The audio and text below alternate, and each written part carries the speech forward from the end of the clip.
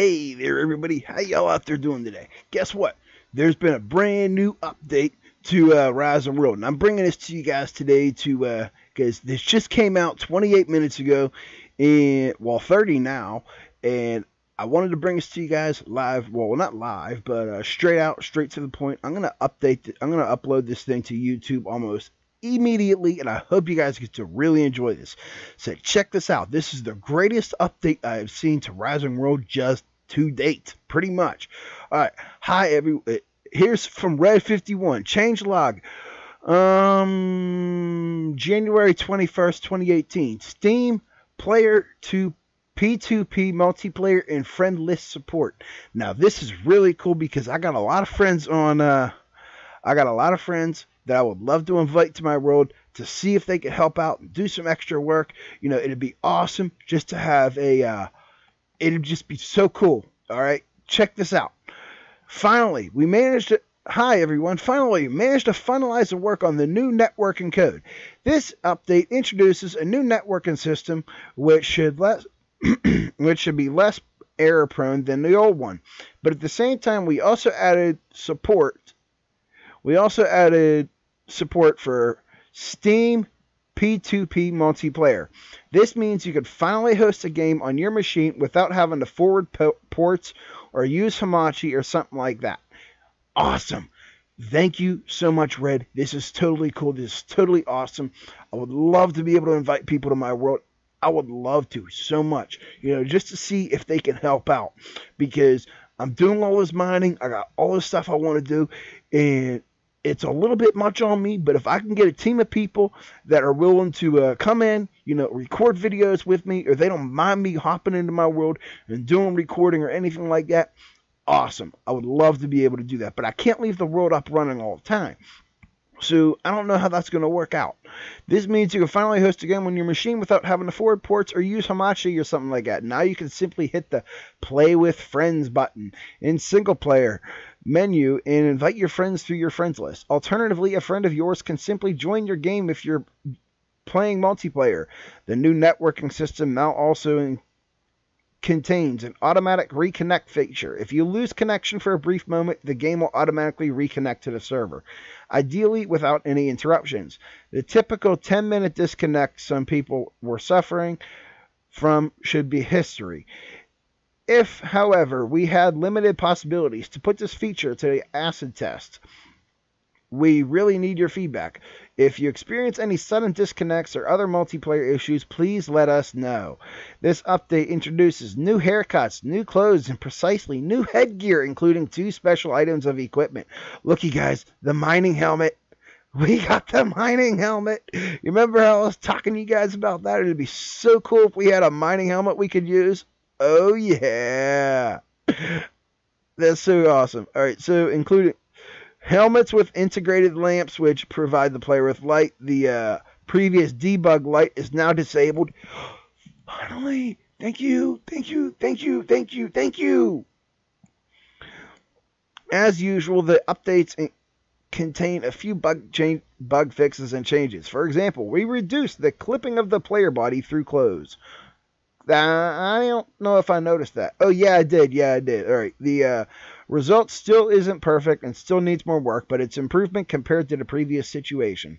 Apart from that, we did some optimizations to world generation and also reduced the overall memory consumption.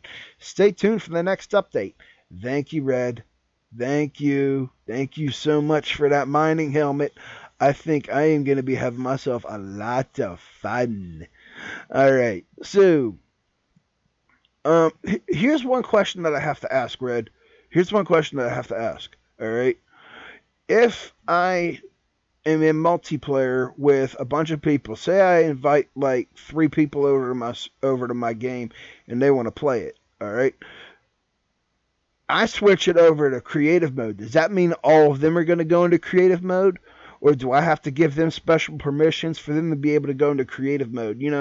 Because mining rock and all that stuff and hammering, that stuff can sometimes take hours.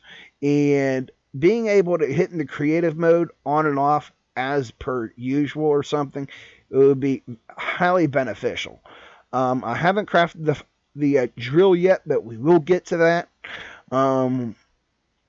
Let's just go ahead and let's hop it, Ben.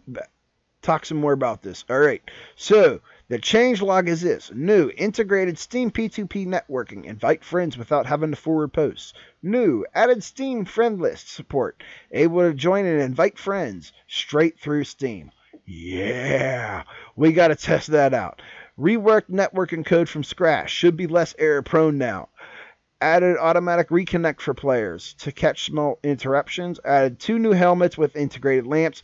That's the mining helmet, guys. So there should be 2 different variants of that. I imagine you'll need some tungsten rods and stuff and things for that. But yeah. Added new headgear. Cowboy hat. Yeah, get the cowboy in me. We got the pilgrim hat. A cappy. A camo. Alright. A balaclava. Never heard of it. A chef hat. That's cool. So if you want to have somebody, you know, be the food person, they're in charge of the food, all right, of crafting food materials, like we want bread or something like that. The chef will be the person to do that. Now we get the unklezim hat. I don't even know what that is. I never heard of it in my life. You know what? We are actually going to Google that.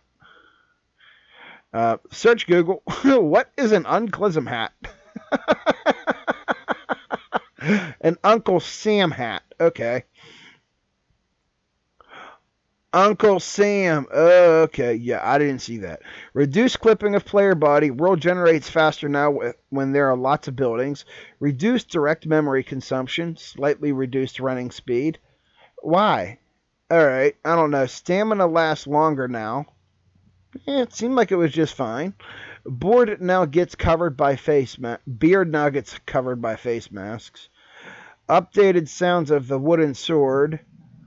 I don't think we made one of those. Updated appearance of the military helmet. Objects can no longer be placed on animals or players. Okay. I didn't know. That must have been a bug. Remove the debug light from survival mode, which was L. So every time we hit Shift plus L to record, guys, we no longer have the boom. It's bright. We no longer have that. It's gone. That is so nice. I was just wondering if there's a way to rebind that to something different. But removing it, I guess that'll work too. Improved performance when placing large blueprints. Okay. So basically, if we go mining and we need to see everything we're doing, my main way of mining is just to go into creative mode and just hammer away all the stone that I can. So we'll have to see how that works out. All right. Improved performance when placing large blueprints.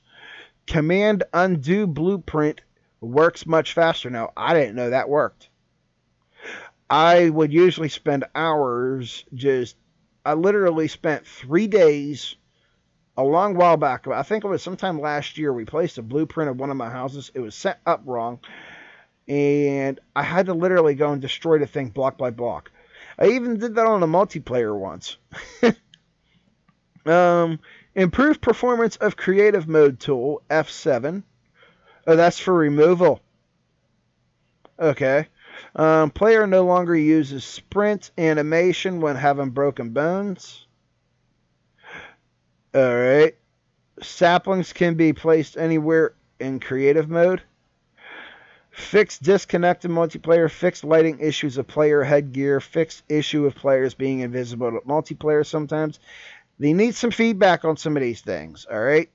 So, if you guys are playing this game, get out there, play it. You see any problems, he could use some feedback on things like this right here, like fixed issue of players being invisible in multiplayer sometimes. He needs some feedback on that. In other words, get out there, see if you can find anything wrong with that, and test it, see what he knows, and let him know, so that Reg can go in there and fix it. Fix being able to place multiple ores in the same furnace slot. I didn't even know that was a thing. Spinning wheel no longer consumes too much wool, cotton fibers. What do you mean? It only did 2. Alright. Fixed wrong crossbow position for other players in multiplayer. Fixed missing label when picking up clothing items. Saplings can now be planted on farmland again in survival mode. Okay. I think we've been doing that. Yeah, we have done that already. That was before this.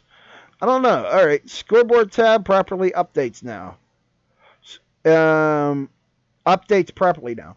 So this is the new changelog, guys. Get out there, play some Rise World, enjoy the game, and I'll see you guys there. See you next time. Later.